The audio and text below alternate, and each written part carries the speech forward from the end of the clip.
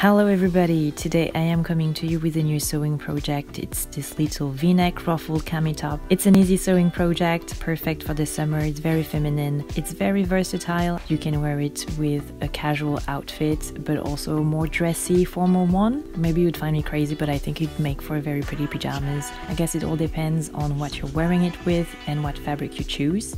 The fabric shouldn't be too thick, it's gotta be woven and non-stretchy. Peplum would be perfect, chambray, linen, gingham, any sort of satin, silk. The pattern comes in 8 different sizes, so click the link in the description to check it out on my shop. Alright, let's just get started with the sewing steps. I'm first going to show you the pieces of the pattern as per usual. These two are the ruffled parts. This is the back and this is the front with the center going up a bit. Then we've got the upper back cut twice, the upper front cut 4 times because the top is lined at the bust, and the shoulder straps cut in the bias. Notice that I have made notches in the middle of my pieces by just folding them in half. That will help for later to match the pieces together. I'm gonna start with the darts. I'll draw them on my fabric.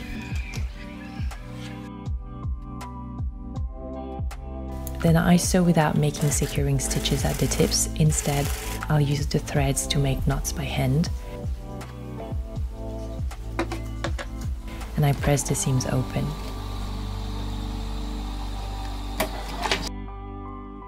Now all 4 of my bust parts are done. I'll now connect the bust parts together. I lay one left part to one right part, right sides together. I sew to connect them in the center. I press that middle seam open. Now I'm going to connect the upper fronts to the upper backs. I lay them right sides together, I sew on the sides, I press the seams open, and here's the result. I'll sew my straps. So here, if you have cut the straps in the bias like me, be careful not to pull the fabric when you're sewing, or else it'll make the straps too thin to turn them inside out. Once they're sewed, I trim the seam allowance. I turn them inside out with my loop turner, and I press them down. Now I'm going to pin them on one of the top layers. The best thing to do is to check now if the straps are the right length on you. Remember that the tip of the darts should be at the same level as your nipples. I'm going to sew them in the seam allowances so they don't move. And this is what you get. I'll add the other layer of the fabric. I pin right sides together so the straps are sort of trapped in there, and I sew the layers together all along the upper edge.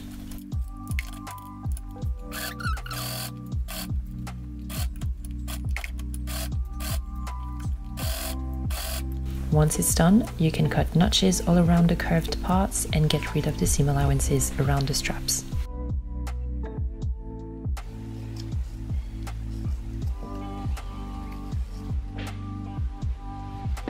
Now I'm going to take my lower parts. I've traced a line 2 centimeters from the edges to sew the hem later on. I lay the front and the back parts together, I sew on the sides, and I'll finish the seams with my overlocker. Now I fold my lower edge twice and I sew my hem, and this is what you get.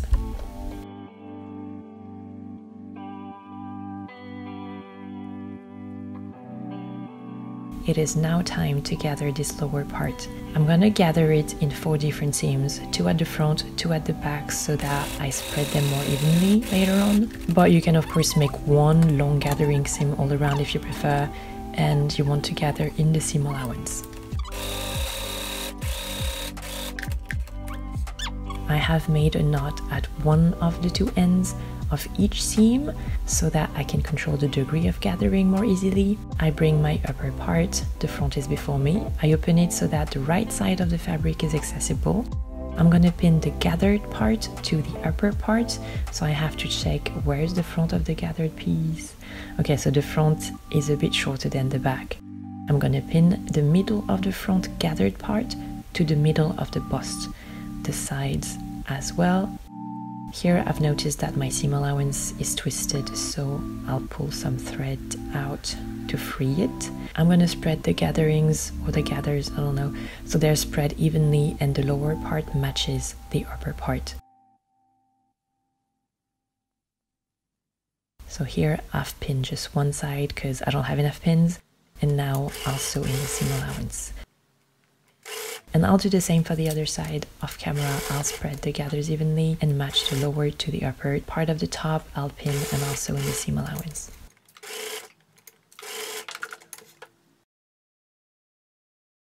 Once this is done, this is what you get. All layers are attached together except for the bust lining. I'm showing you a method here in which the seams of the lining are hidden. If you don't want to do this method, you can just sew the upper part to the lower gathered part, this way with apparent seam. So let me show you the method with the hidden seams now.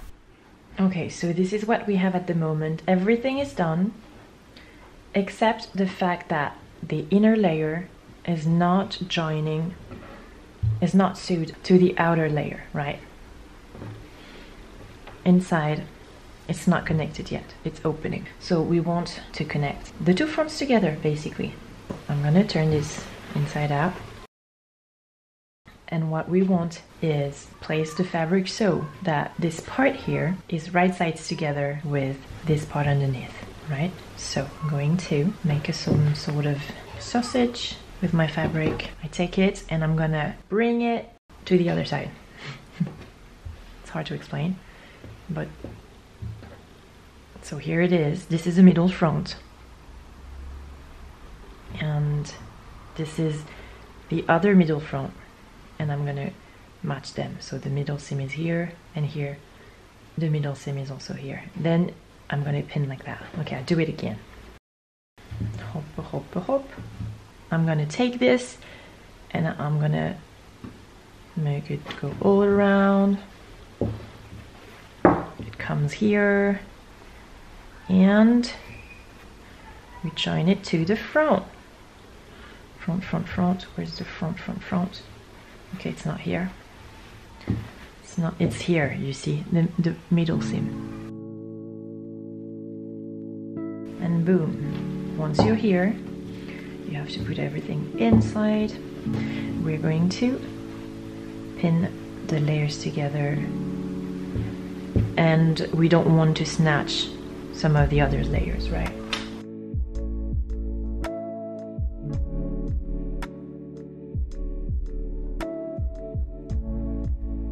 So we have the dart here. It's easy to match it with the opposite dart.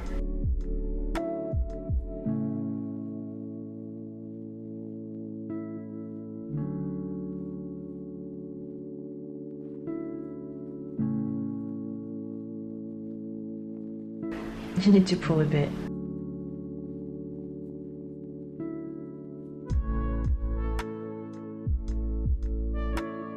So I'm gonna sew all along where I put the pins. Then I'm gonna remove the pins and then I'm gonna pull so that it frees some more edges.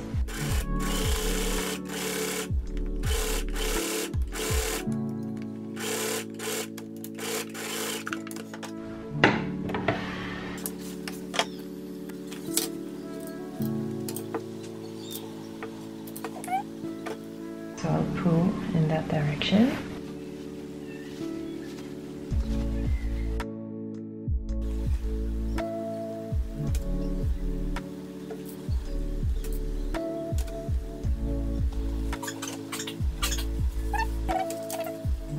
I'm gonna go all the way here. So I think I'm gonna leave the space right there. We need to leave an opening like 4 centimeters. So I have left the opening here. I'm gonna keep on doing the same thing. I pull.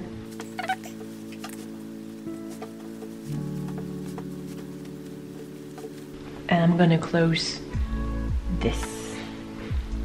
Okay, this is what we have. Where's the beginning, where's the end? I don't know anymore. We got the opening here. So I'm gonna be extracting everything slowly. We don't want to rip the seams. This is the front, right side of the fabric here. And this is this is the wrong side of the fabric.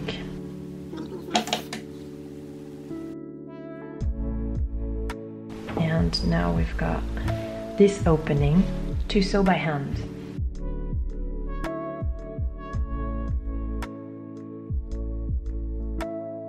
Attends, je suis en train de coudre là maintenant.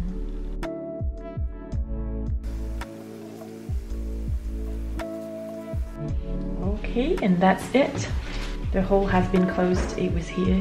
I have pressed the seams down, and now this is what we have.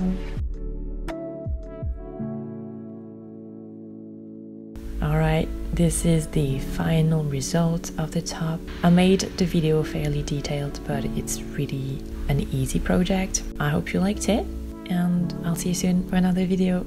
Kiss!